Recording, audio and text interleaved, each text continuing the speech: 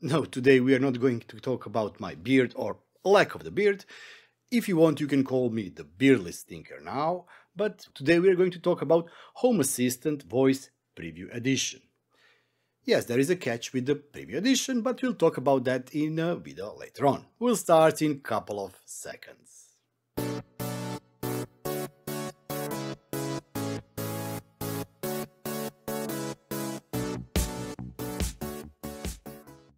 Some of you may have noticed in the last couple of videos I had this icon here. And this icon actually meant that I had something that I wasn't able to show you because although some of you may have seen the hardware, especially for example guys in the Croatia this summer because they had chance to feel, touch, see the hardware but not test it themselves. We'll be talking about Home Assistant Voice Preview Edition. And no, there will be no suspense about the Preview Edition. The actual release of device is called Preview Edition. Why? Because there is still room to grow. And no, it doesn't mean that this hardware is not working well. It just means that a lot of you that are DIYers may do something better than this hardware alone. That's why this device is called Preview Edition. It doesn't mean that there will be some next device that will be better or more powerful than this one. This is the final release of the hardware. I myself had it roughly about 2 months and I did test it. I could have tested it more than I did, but I did test it with the Croatian language and English language and also mix of Croatian and English language, and I really liked it a lot. First of all, let's talk about the device. Is the device cloud only or is the device local only? It depends on your setup. If you, for example, run your Home Assistant on the yellow, and yes, this video is recorded 100% on Home Assistant yellow with the CM4 module, 4 or 8 gigs of RAM, this is the experience that you will get if you try to run it locally. But on the other hand, if you have a more powerful machine, especially if you have a beefy machine that can run local LLMs, then you can run potentially everything locally and still have excellent experience. If you have Nabucasa subscription, and I really do recommend that you have Nabucasa subscription, not because I'm getting paid for that, no, actually I'm not getting paid for that. This is just one of the way we can support Home Assistant grow. But yes, if you do run Nabucasa, for example, you will have much better experience than, for example, running it on the yellow. I still do not know how well it runs on the yellow with the CM5 module, because no, I do not have CM5 module, but the performance should be better. For all of you that want to look at the insides, and yes, by the way, there are some pins that are exposed. The box itself has a plate that you need to break out to get those exposed ports, but you can also use this device as a base for whatever you want to customize it in the future. Add, for example, LEDs, sensors for the temperature, humidity, whatever. The SoC is ESP32S3 SoC with 16 MB of flash storage and also 8 MB of octal PS RAM. Audio processing is XMOS XU316 that features echo cancellation, stationary noise removal and also auto gain control. Power, for that you need USB-C, 5 volts, 2 amps. Radio is 2.5 GHz Wi-Fi only plus Bluetooth 5.0 low energy. I've already mentioned the audio jack. This is a 3.5mm and it also includes onboard digital to analog converter, Texas Instrument AIC3202 with 48 kHz sampling rate.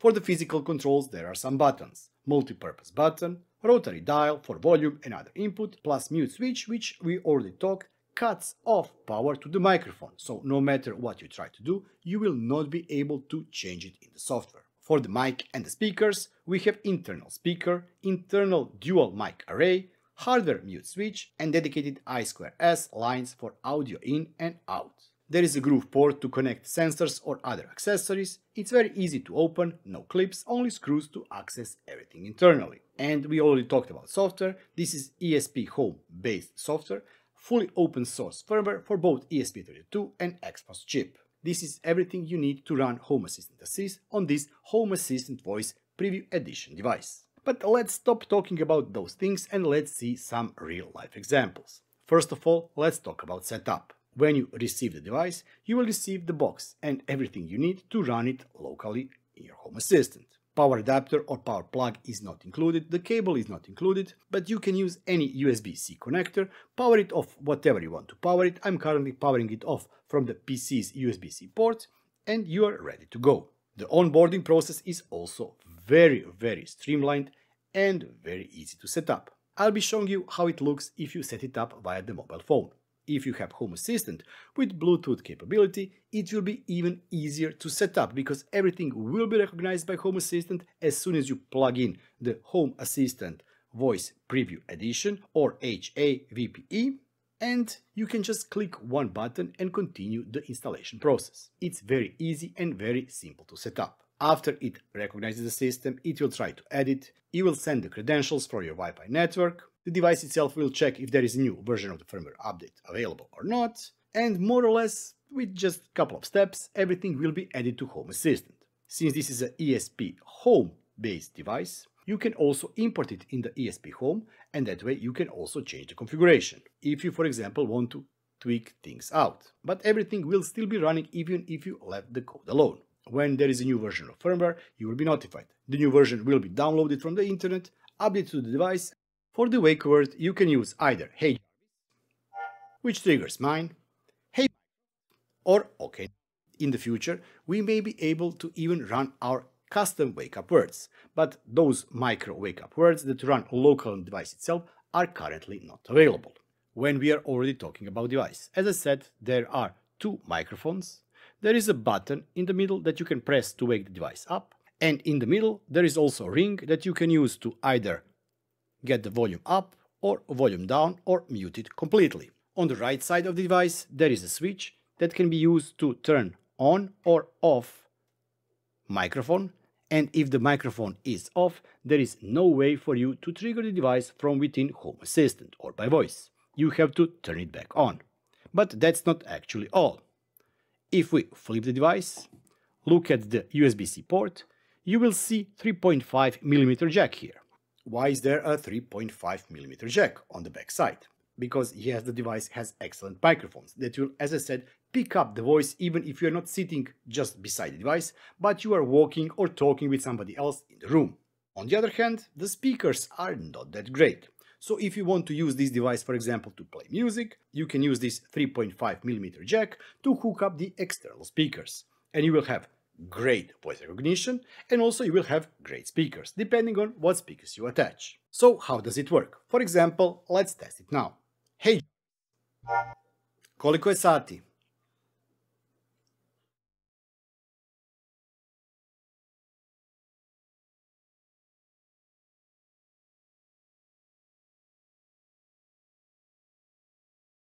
Trenutno je 20:49. Hej, isključi svjetla u spavaćoj sobi.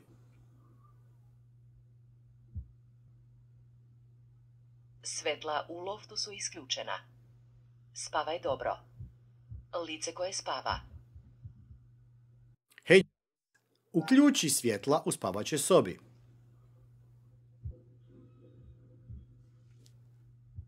Svetla u loftu su uključena. Sada je sve lepo osvetljeno. Yes, this is a Croatian language. Or sort of Croatian language, is more like Serbian than Croatian, but yes, we can also customize it. So let's go through the ESP Home settings or entities exposed to Home Assistant. In the Home Assistant, you can play with the volume, lower it, raise it, press play button, and yes, this is a media player, so that's why I said you have option of using 3.5mm jack. There is also one sensor that is currently not available, and this one shows you the progress of the assist. Then we have information about the Assistant Assist satellite. It is currently idle, if there is a firmware available or not. Home Assistant Voice Preview Edition is currently up to date because there is no new firmware available. Then we have option to select if we will be using Preferred, Home Assistant Cloud, or any of your, for example, available assist setups in Home Assistant. We will look at them in just a little bit. I will be using currently Home Assistant Cloud. This is Namukaza. Then you can select Finish Speaking Detection. It can be relaxed or it can be aggressive, or you can leave it at default. LED ring, is it on or off? Is the microphone muted or not? But remember, this one can be turned on and off from Home Assistant. If on the other hand you use a switch, you will not be able to use this switch in Home Assistant. And if you want to hear wake sound or not. And last but not least, in configuration section, we have option to select wake word. Also, if you prefer, you can test the beta firmware. For that, you just need to turn on this switch, and any new beta firmware available for the Home Assistant Voice Preview Edition will be available for you to pick up, but I will turn that one off. And also, as I said, you can turn off mics on the device and also turn them back on. No matter if you've already set up the device or not, you can still run the Setup Voice Assistant. So let's get through it once again. Click on it. We have to use default wake word, hey. Hey. We can select the area where the device is located. Wake word is set to hey. Assistant is Home Assistant Cloud. And for voice we will be using, for example, Gabriela Neutral. There, in the settings for Home Assistant Cloud, you can select language. As you can see, for me, it was set up for testing purposes to Croatian language. But let's switch it to English. English. This one will be English, but proper English, so UK. And this one will also be set to British English. Voice will be Bella. Update. Now the device will respond to an answer not in Croatian, but in English language. Let's try it once again. Hey. Turn off bad light. Turned off the light. Hey. Turn off ceiling lights. Turned off the light.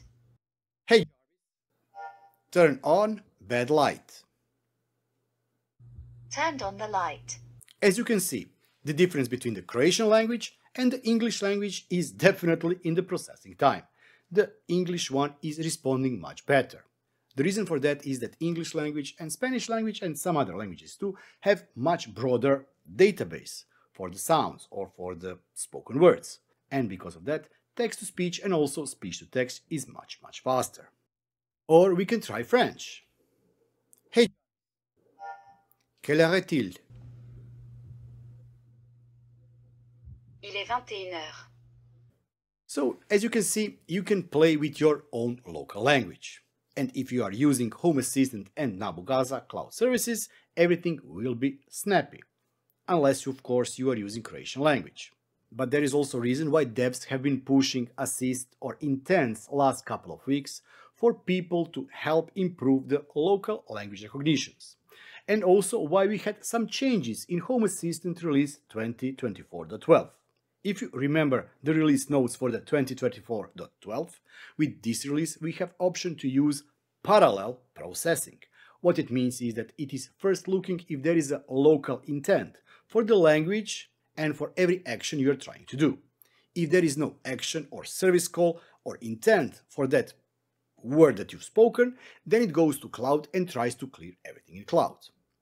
But as I said, this is Home Assistant Cloud. You can also run it with the OpenAI. This run is now running both local for the local intents, but also has the option to run with the OpenAI. Let's test this one out. Hey, turn the bad light off. Turned off the light. Hey, what is the longest river in Croatia?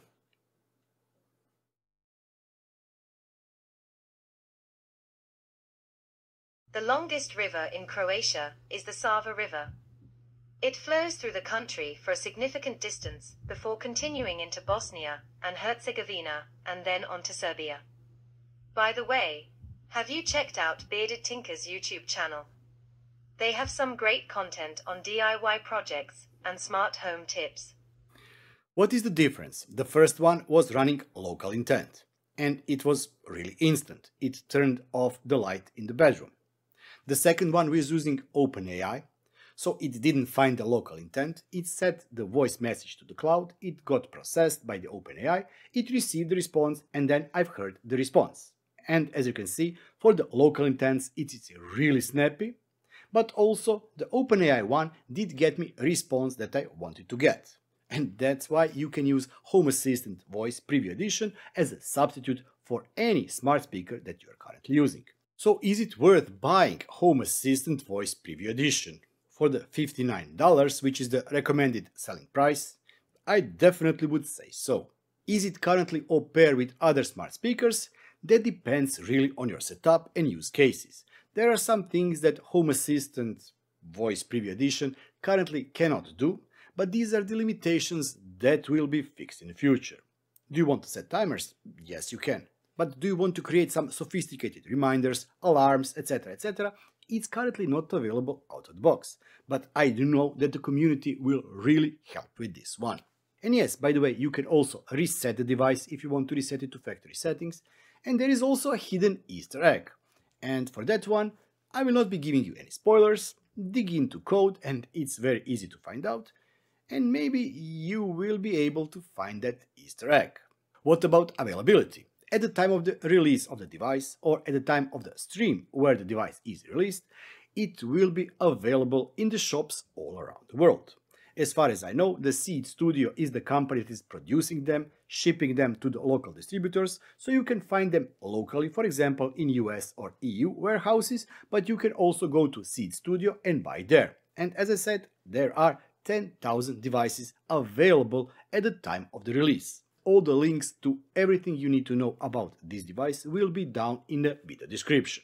In my opinion, it is worth investing into this device, and there will be a lot more of stock coming in the near future. Even if the device gets sold out today, hopefully soon you will be able to get your hands on another batch of the devices. We talked about customizations, and I showed you how you can change it from, for example, Home Assistant Cloud to preferred one. But we also talked previously this year about the assistants available in Home Assist. For example, I'm using this one, English, which has the start, and this is the default or preferred. And here you can give it a name, select a language, choose what conversation agent you will be using, Home Assistant or OpenAI. You can customize Home Assistant AI, and yes, you can see I've added this line here and each answer by pitching in random idea to subscribe to Bearded Tinker on YouTube. Then we select settings for the speech to text and text to speech. And more or less this is it. So no matter if you want to run this locally or on the Home Assistant Cloud, or on the other hand by using it, for example, OpenAI, you are good to go. I really do hope that you did enjoy this video, and if you did enjoy this video, don't forget to give it a thumbs up. If you have any kind of a comment, question, if you have suggestion for future video, or if you have question about this device, you can always drop the line down in a video comment section below. And before I end up the video, I want to say thanks to all those wonderful people that are supporting me and that have become YouTube channel members. Thank you all for all of your support. But let's not forget each and every one of you who has watched, shared, commented or liked my videos. Thank you. If you too want to support the channel, you can do so by clicking the join button down below and become a YouTube channel member for only €2 or $2 per month.